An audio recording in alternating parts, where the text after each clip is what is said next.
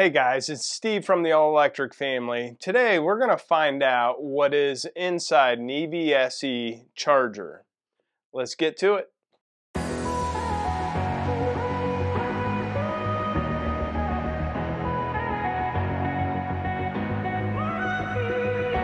So the reason that I'm doing this is because I recently got this charger from a company and asked me to do a review on it. I did a review on it. It seemed perfectly fine, but it didn't go into depth with this charger, and it come to find out it's not that great of a charger. Tom Logney from State of Charge did a great review on it, and one specific thing that I remember with it is he submerged it in water because you're supposed to. While it's charging, it just shorted out because it leaked in there. And pretty simple to see. When you bend it back like that, you can see it.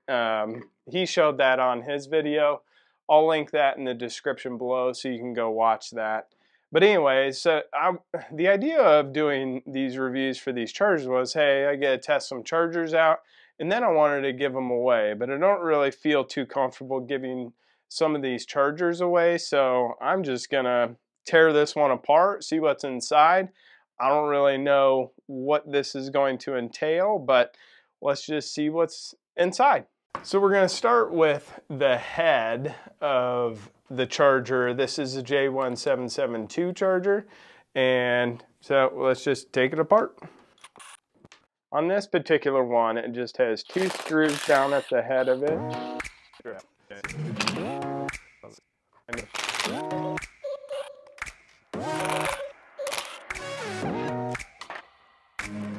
Alright, I don't really know what I'm looking at here, but these appear to be all the prongs for the J1772 right when you clip it in there.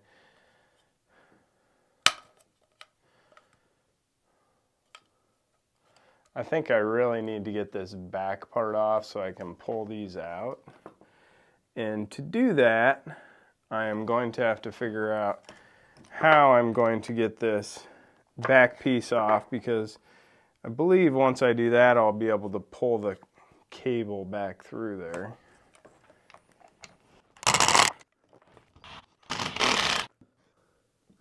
Well, that didn't work.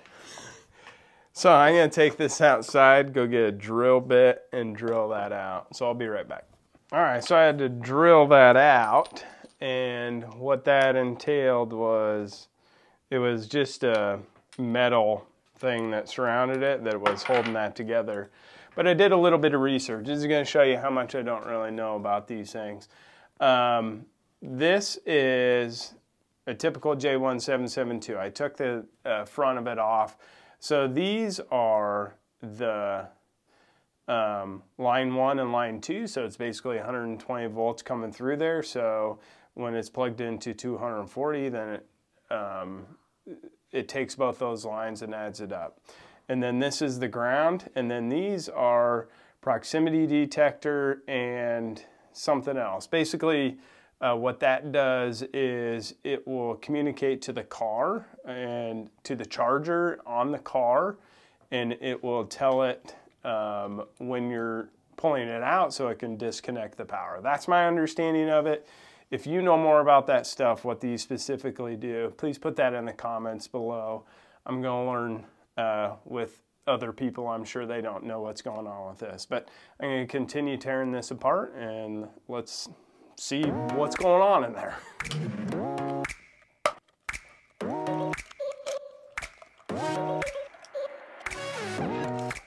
So outside of those 5 wires, there is another wire here, and I'm not 100% sure what that is. And so it's this one here. There's 2 of them. I know on this particular charger there's supposed to be a temperature setting, so I don't know, or a temperature sensor, so it'll derate it if it's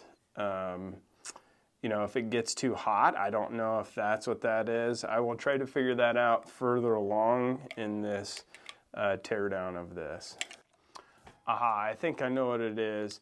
So on this specifically, this charger, it was touted to be able to open the Tesla charge port door when you press the actual button.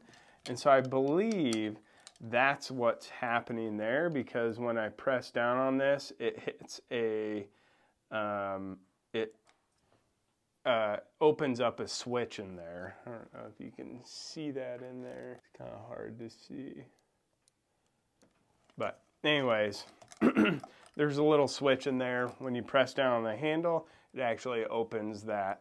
Or when you press down on this thing here, it actually opens that up and releases a switch. Maybe that's on all of them and it shuts the actual charger off. I don't know, but I do know this specific charger was supposed to actually open up the charge port door on the Tesla. So once again, if you know the answer to that, then you just go ahead and tell me. All right, let's continue getting this thing taken apart.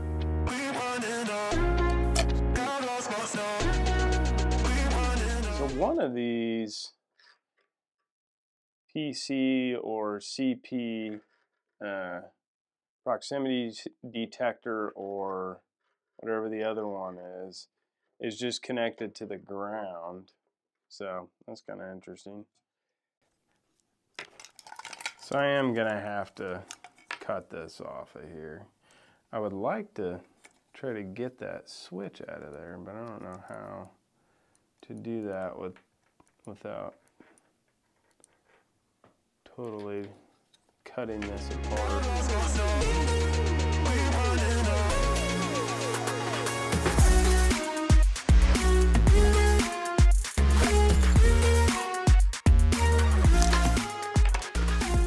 Yeah, so here we go. So this is that switch. When you pressed this button, it lifted that locking mechanism for the J1772 and released that switch. So that somehow communicates back to the charger, is my guess, and does something back there. But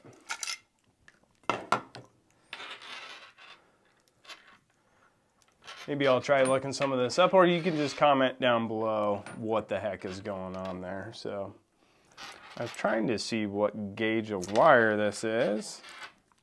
2/8 gauge wire.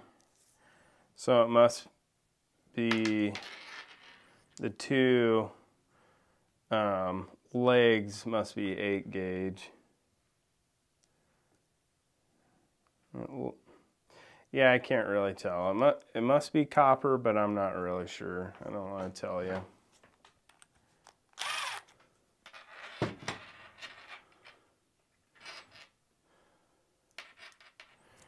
It kind of looks like they did a good job of like soldering it and crimping it, but once again, I am not a professional on this stuff, so I'm just learning right along with you. So decent insulation there, or not insulation, but pretty thick rubber there. Okay, so we took apart the J1772 handle. Now let's take apart the main box.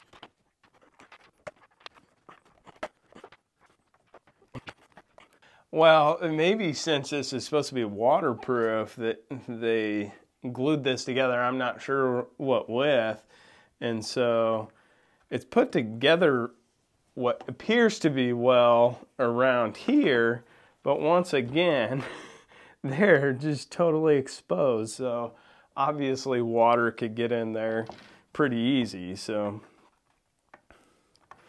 they obviously need to fix that part of it. I think the easiest thing for me to do is to cut along here and open this sucker up. So I'm going to go ahead and go do that, and I'll be right back.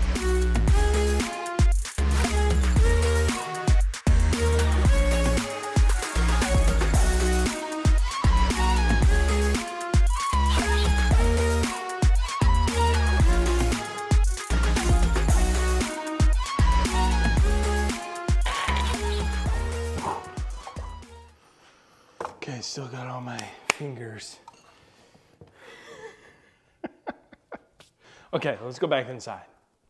All right. So I finally got this thing apart here. And so this is how it goes. And it opens up like that. It appears like if I would have peeled back some of this rubber stuff here, I would have found some screws that I could have taken apart, and then it would have popped right off. But okay, so this must just be some sort of communication cables to the front screen there, you know, going back and forth, and then it comes into a board here, and I'm assuming this is where all the stuff happens. So there must be some sort of, I don't know if that's a heat sensor there. I don't know. This thing's supposed to have a heat sensor in the base in this part, so I'm assuming that's what that is, but I guess I don't know the answer to it. And then there's supposed to be a temperature sensor in here too, which I don't know the answer to that one. Yeah, so the wires from the plug, the 1450, come in the top here, and then they screw down here. Looks like they're fairly good crimps in there, and they have some heat shrink on there, so separating those wires, which is pretty good. I'll give you guys a close-up of that. The only other thing I can think that this is some sort of current tester that's actually measuring the amps, but I don't know. I'm not that smart. Sorry, I told you coming into this, I don't really know a whole lot about this stuff. I just wanted to tear it apart and see what's going on inside there. So if I'm able to actually tear this head apart and find some sort of temperature sensor or something like that in there, I'll go ahead and share that with you. But yeah, I don't know. It all looks pretty good, like outside of that. You know, I think this thing definitely would have been waterproof if they sealed it up around where these wires came into the actual unit, but it is not the case on this one. So I don't know if it does it. Yeah, it opens up there too. So all right, well, too bad that they failed on that.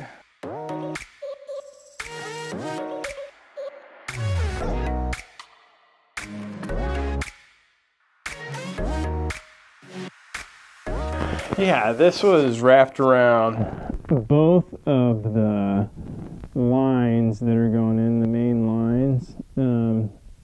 I think what this does is test the current that is going through it, how many amps. That was exiting out to the J1772, so yeah, here's the circuit board that actually goes in there. I don't really know what any of those components do. Where that one current tester, or whatever you would call it, I know I'm not saying the correct word, but it goes in right there, plugs in there. And then this goes to communication, must go to the, well, it communicates to the screen, probably powers it on, this part of it. Plugs in there, you got a circuit board on the back. And yeah, I don't know. I kind of destroyed this thing, so no putting it back together and using it. I don't know. Let me know what else we can do when taking these things apart, if that's a thing. But yeah, I had a lot of fun doing this. So These crimps look pretty good, actually. Not that I'm an expert on any of that, but it appears like they, you know, soldered. No, they didn't solder these. They soldered them on the J1772 plug, the main lines coming in, line 1 and 2. But on here, they didn't solder it. This end going to the 1450 and or this going to the actual J1772. So, all right. Thanks guys for watching. If you have any questions or anything, definitely leave them in the comments below. Maybe somebody else in the community will answer it. Like I said, if you want to see me actually do more of these where I just tear them apart and see what's going on inside as I go along with it, you know, obviously I'm going to learn more. I'm going to research some more already on this one, but this does kind of bring this to an end. You know, the only other thing I could do is strip apart this head. So if you think that that would be interesting, I could figure out how to do that. But yeah, I appreciate you guys following along, even when I do stupid stuff like this. But I just wanted to tear this charger apart because it didn't seem like it was that great of a charger. Once again, go watch Tom Logney at State of Charge. He does a great review of it. And when he submerged it in water, which is supposed to be waterproof, it came right through here. I don't know if it was both sides. It appeared like it would actually go into both sides. But, you know, the actual case looked like it was pretty well waterproof. So, all right, appreciate it, guys. See you on the next one.